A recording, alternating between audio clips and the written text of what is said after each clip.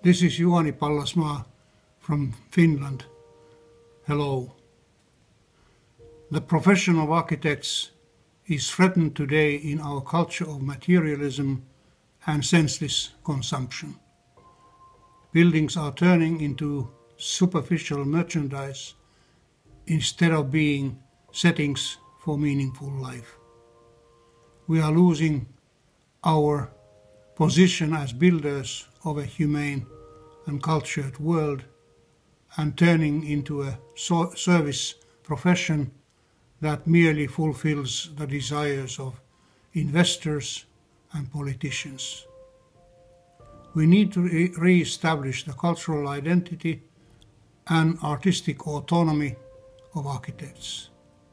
This reform begins with an education that combines scientific knowledge with artistic vision, rational methods with intuition, and rigorous thinking with imagination and empathy. Architecture needs to be elevated from a technical and economic necessity back to its status as the great art of building. This is the aim of the new master's program at the University of Venice.